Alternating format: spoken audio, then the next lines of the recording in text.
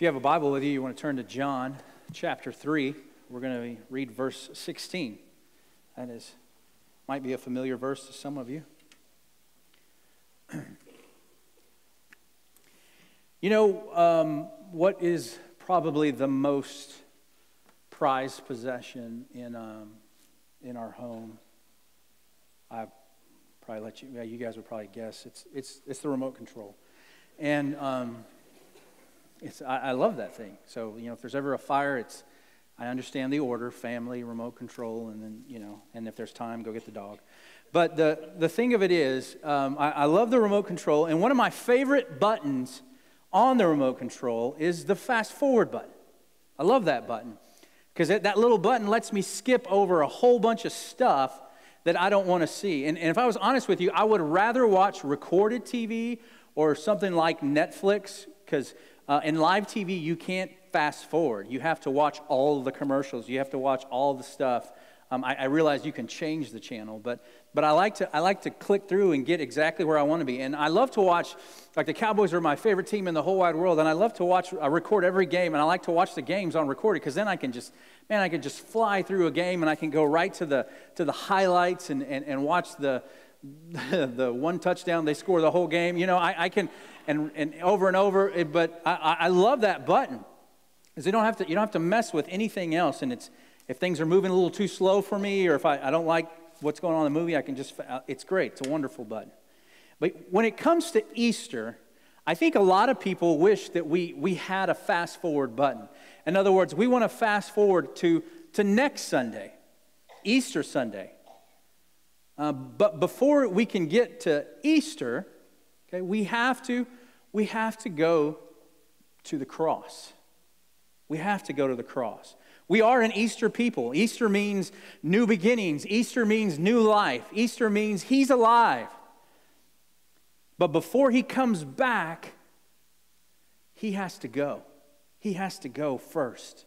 And there's a lot of people who just want to skip over that part. We want to skip over the part because it's messy. It's dark. It's depressing. It's not. It looks like we lose. But we have to go to the cross. This morning we're having a conversation about the heart of God. And we see the heart of God displayed in the cross.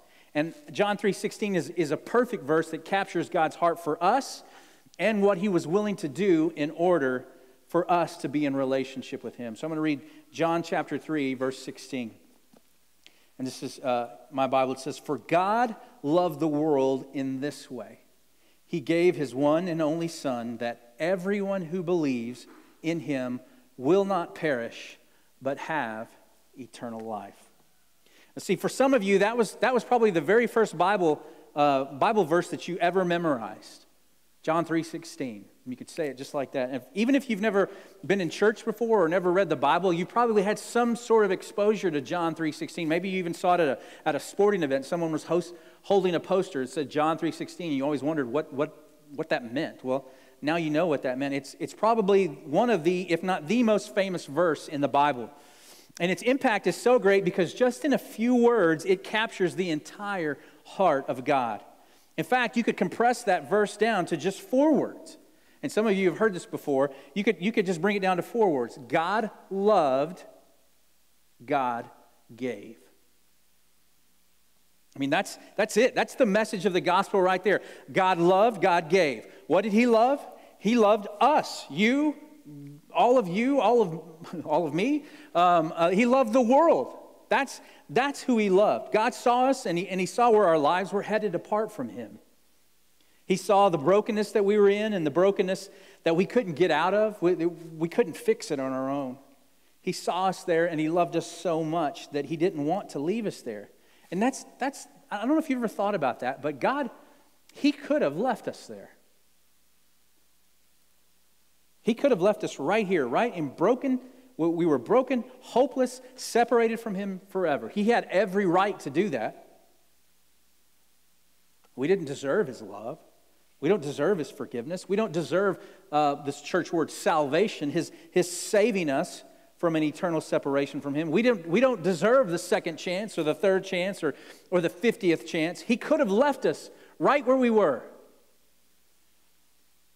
and he would have been right. But he saw us, and he loved us so much that he wanted to make a way out of that mess that we'd gotten ourselves into. He loved, so he gave. And what did he give? Well, he gave of himself. He gave himself. He didn't pawn this job off to someone else. He took the action himself. He came down from heaven to earth in the form of his son, Jesus Christ. And he came into a lot of people don't want to get messy. A lot of people don't want to jump into the middle of yuck. They try to avoid it. But what God did is God came right down in the middle of our mess. And what he did was he sent Jesus to die on a cross for our sins. He gave us his one and only son. And Jesus knew it. Jesus knew that he would go to the cross. He talked about it. He told his disciples that this was going to happen. They didn't necessarily want to hear that talk, or they didn't really want to believe that. But that's why he came. Jesus came to die. Jesus came to die. He came to die so that you and I, we could live. So before we get to Easter, we have to go to the cross. And what does the cross teach us? What does that cross tell us? And there's a lot of things, but I just want to give you 4 really quickly. And these, if you like to take notes, these are in your bulletin. But the first thing is the cross, it was a rescue mission. It was a rescue mission. Luke 19:10 says, the Son of Man came to look for and to save people who are lost. It was a rescue mission. And the scary thing is that there are so many of us who have no idea that we're even lost. We don't know that we're lost. There's people not only out in the world, out in culture, but there's people right in here. We don't know that we're lost. We don't want to hear that we're lost. We're fine. We don't need saving. What do we need saving from? Life is good. Job's good. Family's good. Everything, I'm good. What do I need saving from? So much of the world says, we're okay. I can do life without God. We don't need God.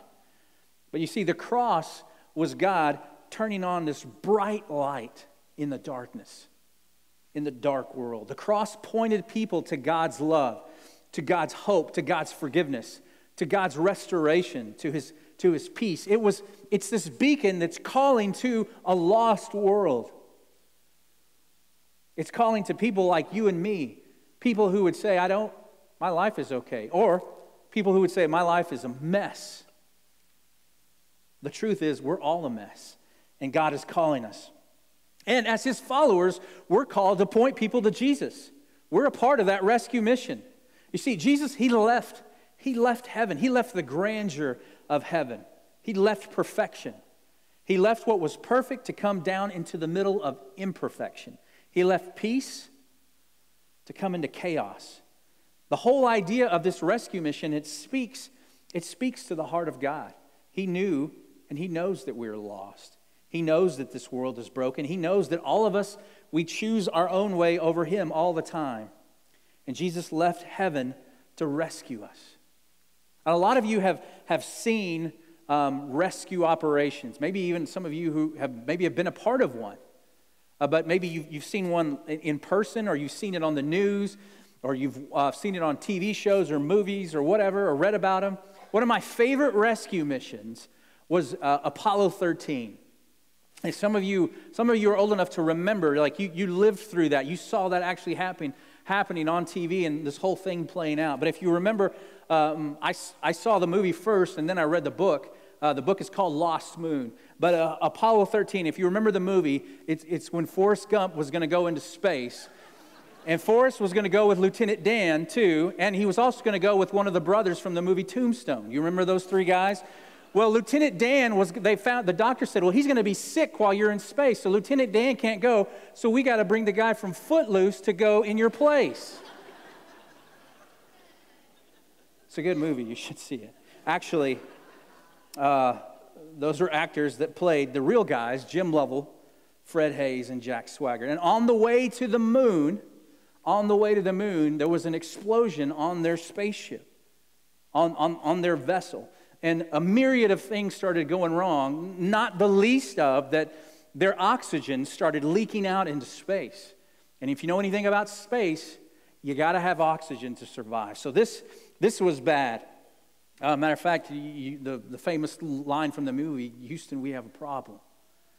And the problem was that they've got to figure out what to do and how to survive this, because if they don't, they're going to die in space. And if you remember, when this happened, what started happening back here on Earth the minute that started going on? Nothing. Nothing. The guys at NASA, they were looking at it, and they were like, man, I hope these guys figure this out. You know, they started sending good thoughts their way. I don't know what that means, but people say it all the time. Send them good thoughts. They were sending them good. No, they didn't do that. The minute that problem arose, it lit up all their boards too, and they began immediately, all the resources of NASA, all the smartest people in the world got together and said, we got to figure out how to bring these guys back home. We got to figure out how to rescue them, because if we don't rescue them, they're going to die out there. They're going to die, and they're going to be out there forever. We got to figure out how to bring them back home, back to where they belong. You see, God saw us in our brokenness. And he didn't sit up in heaven and say, man, I hope these people figure this thing out. I mean, good luck. I'm not too sure. No. He came down to the earth. He came to rescue us, to pull us out of brokenness into a new life. And he did that through the cross. The cross was a rescue mission. It was a mission to bring us back to where we belong in relationship with him. The cross is a rescue mission. The second thing is the cross, it was a ransom. The cross was a ransom.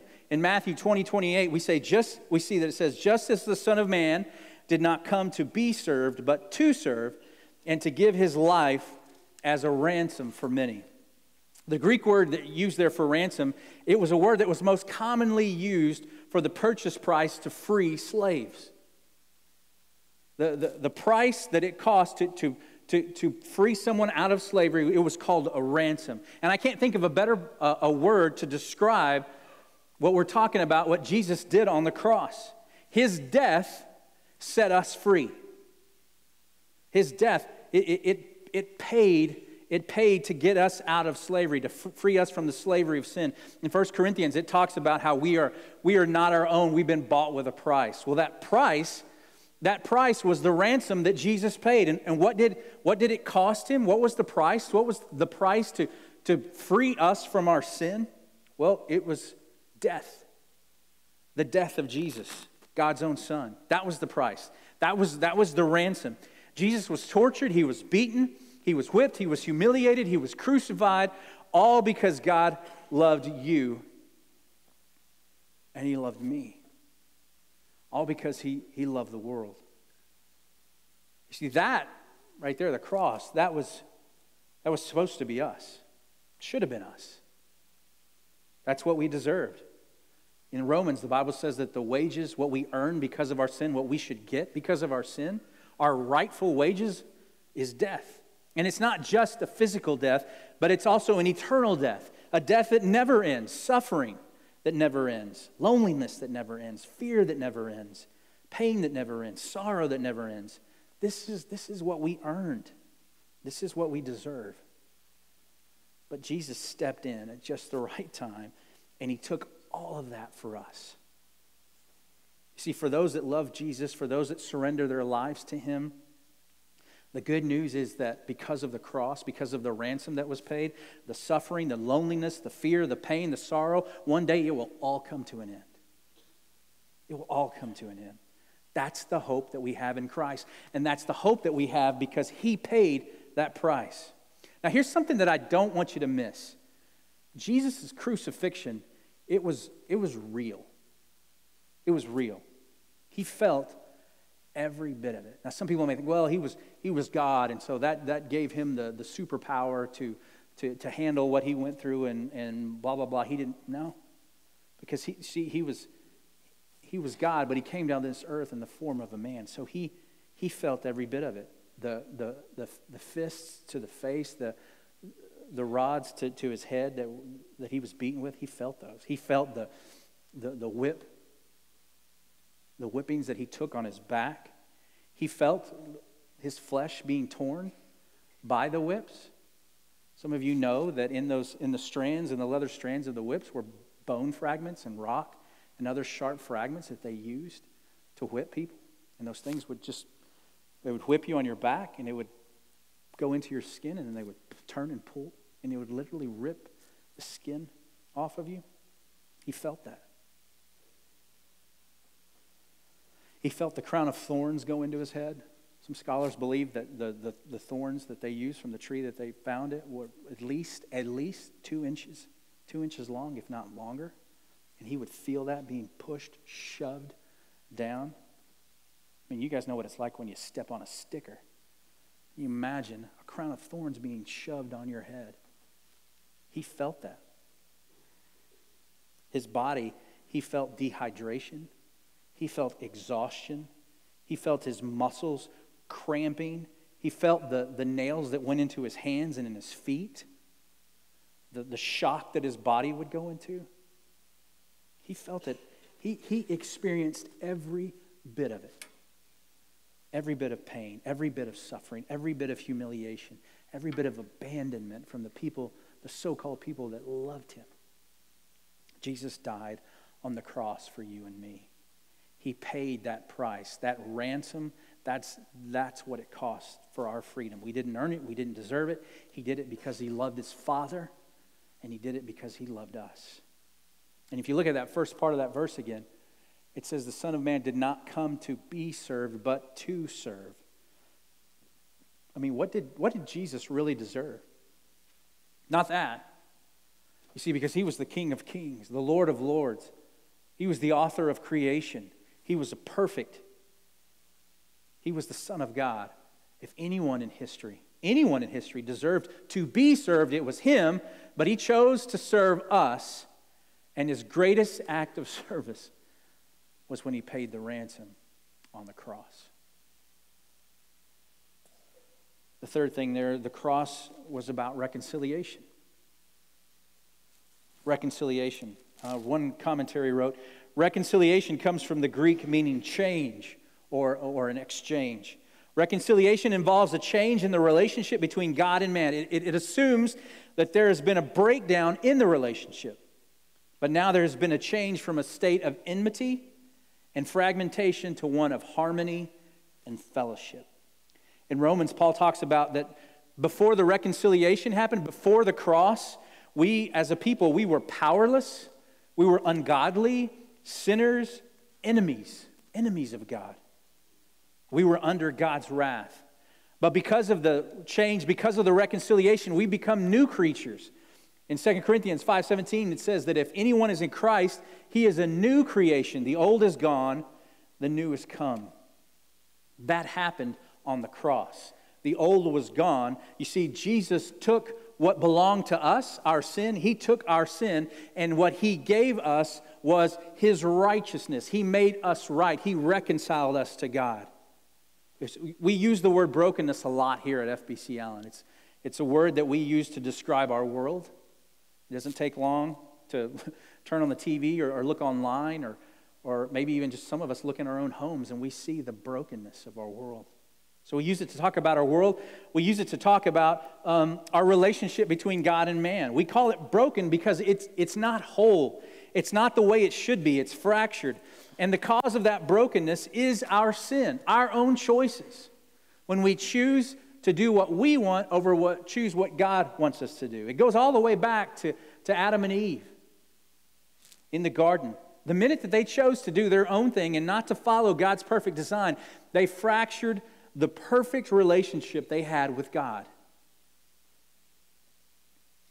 And you see, they were put outside of the garden, put outside of the place that God had created, the perfect place that God had created for them to enjoy his creation, to enjoy one another, and to enjoy perfect fellowship with God. Sin broke that.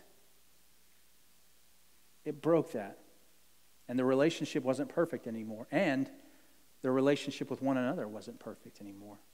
We also see it back in the Old Testament when we look at the temple, the synagogue and the temple. There was the Holy of Holies. And some of you have heard about this, but This was the innermost sacred area in the ancient tabernacle, or the temple of Jerusalem. And it contained the Ark of the Covenant, and this was the symbol of Israel's special relationship with God. It was about God's presence with them. And the Holy of Holies, it was only accessible by the Israelite high priest, and he only went in there once a year on Yom Kippur, the Day of Atonement. The high priest, he was the only one admitted to go into this small windowless enclosure. It was a perfect square, and he went in there with incense and to sprinkle the blood of the sacrificial animal on the mercy seat of the ark. And by doing so, what he did was he atoned for his own sins and the sins of the people. And the Holy of Holies, it was, and again, only one time a year, and only the high priest could enter into that because that was where the presence of God was. And the Holy of Holies was separated by this large veil, this large curtain. It was huge, it was thick, and it separated it from the rest of it because no one could go into the presence of God. Why? Because of that brokenness, because of our sin. It separated us from God. It separated God and man. But look what Jesus did on the cross. We're going to read this in Hebrews. It'll be on the screen. It says, "And so, dear brothers and sisters," look how this is different now because of Jesus. "We can boldly enter heaven's most holy place," the Holy of Holies. Okay? Now, we don't have the temple anymore, so the Holy of Holies, now we're talking about the presence of God. We can enter the most holy place because of the blood of Jesus. By his death, Jesus opened a new and life-giving way through the curtain into the most holy place. So what that did was it made it so there was no more curtain. Because when Jesus died on the cross in the temple, the curtain that separated the Holy of Holies literally tore in half from top to bottom. Not so that man could do it, but this was an act of God. And Jesus' death, what it did was it tore that veil so that the representation was there was no longer anything separating us from God. Our sin had been taken care of. And now, as people of God, we could enter into his presence. We could have direct access. Jesus, his death fixed the brokenness. It restored the relationship between God and man. It made it possible for us to come to God. There was no longer the high priest who needed to go to God before us. We could now come to God with him, and we could enter his presence. I love the way that verse says, boldly. We come humbly, but we come boldly like a child comes to their father. He opened a new and life-giving way through the curtain in the most holy place. Jesus gave us direct access to God. He gave that to all of us. All of us. Remember John 3:16, that whoever believes in him. The relationship is no longer broken. It's no longer fractured. Now, through Jesus' death, we can be restored to what God originally intended for us. And the cross made that possible. The fourth thing, the cross was a revolution. It was a revolution. John 13:34 says, "I give you a new command. Love one another. Just as I have loved you, you are also to love one another." You see, the cross, the Jewish people, that was not what they were expecting at all. That was not what they were expecting. Even his disciples, I said this earlier, his closest followers, they weren't entirely 100% sure what Jesus was up to. He talked about it with them, but they never truly got it. Matter of fact, there's one time where he said it, and Peter said, "No way, God." And Jesus told him, "Listen, Peter, you don't know what you're saying. You need to stop right there, because this is God's plan for my life. This is why I came. I came to go to that cross." Remember, he said, "Get behind me, Satan." He told that to Peter. Because if you're not about this, then you're not about me. So his followers didn't truly get it. The Jews were ready for Christ to come and restore them to power. They were God's chosen people, and they thought Jesus was coming, and he was going to restore them to political power, because Rome was over. They were the political power in play. They were the military power in play, and they were over everyone. And what the Jews thought Jesus was going to do is he was going to restore their kingdom. Matter of fact, when When he came in, we talked about it with the kids today is Palm Sunday, and it's called Palm Sunday because when Jesus came into Jerusalem the week of Easter, he came and they were celebrating. They were shouting, "Hosanna, Hosanna!" And they were laying palm leaves down in his feet, and palm leaves represented victory. And so they were so excited because Hosanna was here, and Hosanna is actually a Hebrew word, and it means save, please. And right up behind the please is this giant exclamation point. It was a cry to God for help. You see, but they were crying for a warrior king. They were crying for a military king. You see, Jesus was going to do exactly what they wanted. He was going to save them, but not exactly how they wanted it or even how they expected it. No one expected that. Jesus came to save, and the way that he saved was by a loving sacrifice. He says, "A new command I give to you," not just to love. Love wasn't new. What was new was the way that he loved, the way that he told them to love. You see, when Jesus shares those words with his disciples, he has just finished what we call the Last Supper. It's the night before he goes to the cross, and he's been betrayed. And what has happened is he's finished the meal with them, and now he has just finished washing the disciples' feet. And so when he says, "A new command to give to you, love one another as I have loved you," as I have just showed you. And what the washing of the feet is, it's kind of it's a preview, a precursor to the washing of our sins through the blood, through his own blood that's about to happen. You see, he said the way to love, the way to make a difference in people's lives, the way to draw people to him is through love. And not just any type of love, but a sacrificial love. It's a love that no one expects. No one expects that. Jesus shouldn't have washed their feet. No one expected him to do that. No, it never came to their mind that he would do that. It never came to their mind for any one of them to do it. But for Jesus to get up and do that, no one thought that. He shouldn't have done that. That was a servant's job. Matter of fact, it was the lowest of the servant's job. And Jesus shouldn't have died on the cross. No one expected that. He didn't deserve that.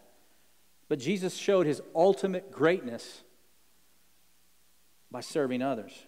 The cross, it's a reminder of God's love. It's a reminder of God's sacrifice. It's a reminder of God's call for us, a call to action. He started the revolution, and we're called to join him by giving our lives to him, believing that he is the Son of God, that he lived a perfect life, that he died on a cross to save us from our sins. You see, the cross tells us there's a different way to do things because the world was all about themselves.